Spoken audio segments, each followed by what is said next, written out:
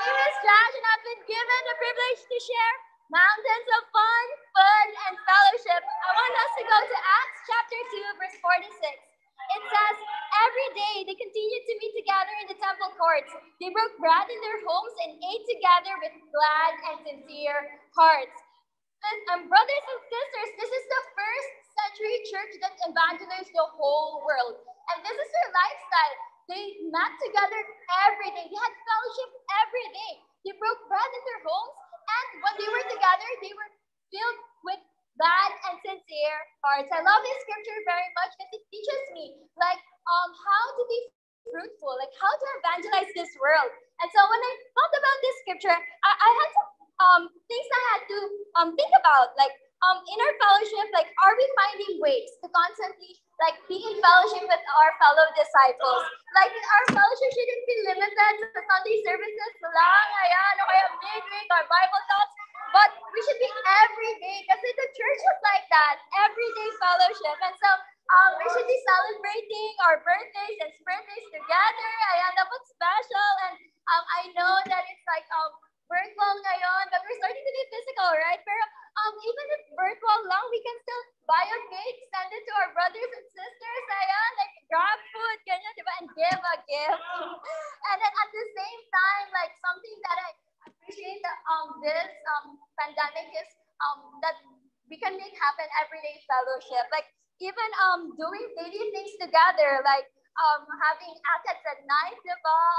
Having even face mask party for the sisters. And then this is my favorite part, washing the dishes together. I always do that with my women. Even if I'm just washing the dishes, I can have fellowship with them. I can talk to them more.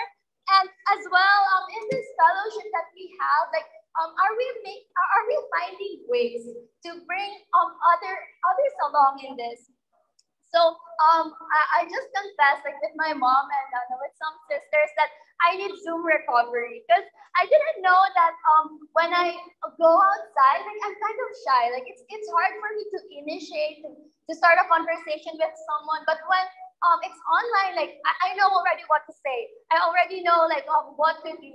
But amazingly, because we're doing physical now, I can grow on that, and I can grow on this insecurity on this fear.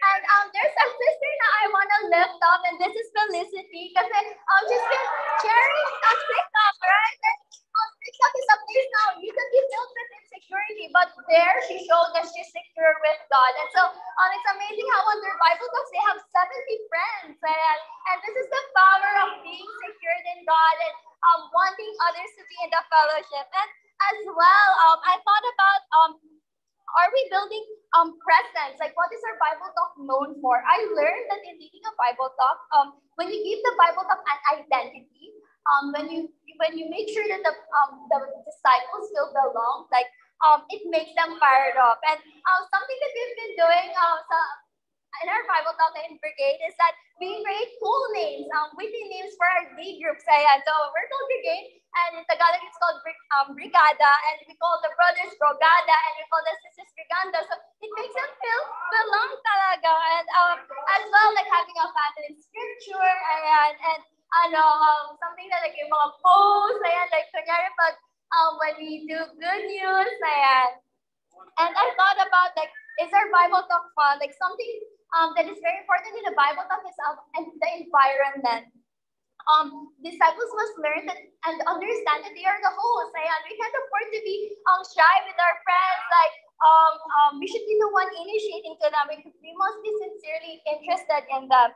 And I learned that when friends are comfortable, when friends feel that you're interested with them, you're able to pass on the belongingness. In this world, it's so hard to make friends, but when they're in the Bible talk, they feel belonged. And something I've been seeing when I invite friends, what do you think about the Bible talk? They always say that it's fun. They always say that I feel belonged. I want to go back again. And so I really believe that happy disciples bring friends. And happy friends bring friends as well. And I'm so excited because it says in the following verse in Acts chapter 2, verse 47, it says, praising God and enjoying the favor of all the people, and the Lord added to their number daily those who were being saved. So being devoted in these things, every day that we meeting together will help other people get to know God. Thank you so much, family, for listening. It's God